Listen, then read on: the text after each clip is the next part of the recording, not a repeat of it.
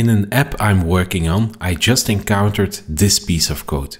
We have a switch statement, and for each case we return a different string. This piece of code works, but I think the readability can be improved. What I don't like about the current code is that it can't be scanned easily. You have the check on a line and the result on a different line. Now I know I'm a bit nitpicky here, but I think small improvements can make a big difference. I'd like to refactor this piece of code to a lookup table. A lookup table is something that is very easy to understand. In most cases it's simply an array, and I'm going to call this one icon attributes.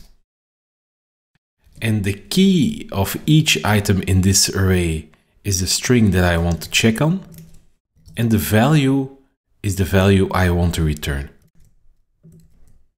I'm going to put each case in the array, and in the video I'm going to speed up this a little bit because it isn't very interesting to watch at.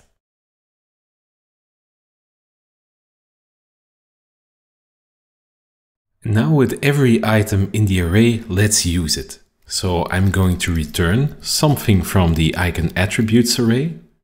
And in the old code I used switch this type, but now every case item is a key in the array. So I can just do this type. And if type is a value that wasn't in one of the cases, I returned an empty string. And I can do that just here with the null coalescence operator. And now this piece of code does exactly the same as the switch statement, and I can just remove this one. And to my eyes, this is much cleaner. If I want to add a new item, I can just add one line here. In the old code, I had to add a new switch statement and a new return statement. Again, I'm being nitpicky, but I do believe that a lot of these kind of refactorings can make a codebase much more pleasant to work in.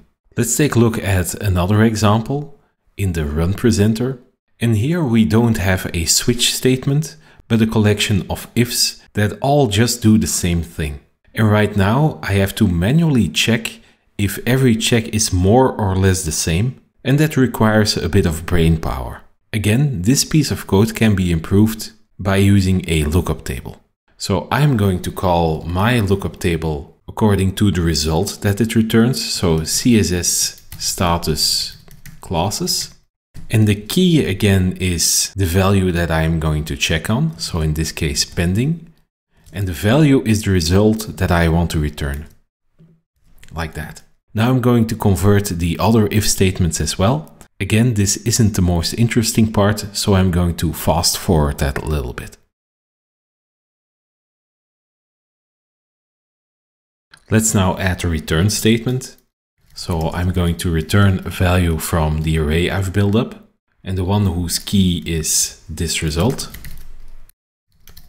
And there's also a default value, and in this case it's also an empty string. And with that code in place, I can just remove all the ifs. And this is much easier for my brain to process. I don't need to go anymore through all those if statements and hope that they do more or less the same. I know all cases will do the same when using a lookup table.